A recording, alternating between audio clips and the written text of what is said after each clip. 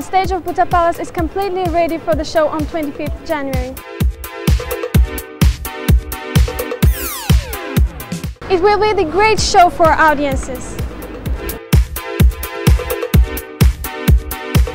Great, because we got for tonight for tomorrow night we got a couple of interesting things, couple of surprises, and I hope you're going to watch it on TV and let me know your opinion later on. We got so many different things. We got, of course, the standard LED on screens. We got the walls. You have to show the walls. We got completely projected walls. We got 3D mapping on show. We got different lights from different companies. We got the best lighted design in the world, Mr. Jerry Appelt in the house. So it will be really lovely. We got a big co-production. There was a company called Brainpool. The guys did last year the Eurovision Song Contest, and with a couple of other companies, but my main partner of us right now is a Brainpool and Mr. Jörg Grabisch, and so I'm sure you're going to have a great show.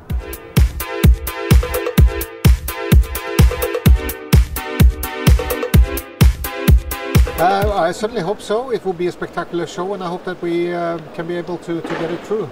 I'm not really sure how many that will broadcast it live, because it's in tomorrow. And so we'll see.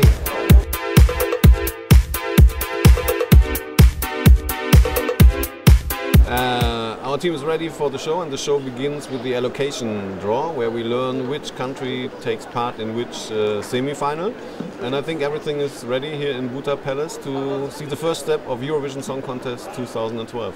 The cooperation with Azerbaijan television is very good, of course. They are the host of the show, they are the host of this allocation draw, and we are working together for many months now, from last year on, to prepare not only this, the allocation draw, but especially the event coming in May, namely the grand finale and the two semi-finals of the Eurovision Song Contest 2012 in Baku.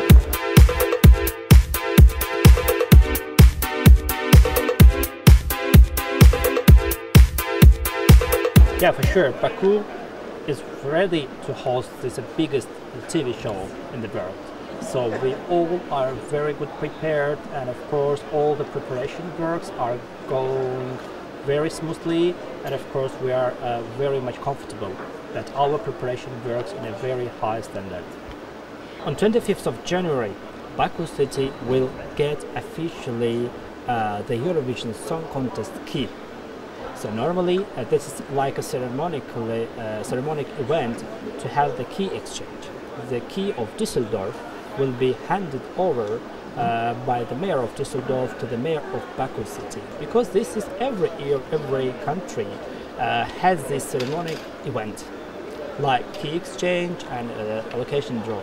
But this year we would like to take a little bit different direction, to have a big entertainment TV show, which, by the way, we are going to offer this TV signal to all participating broadcasters.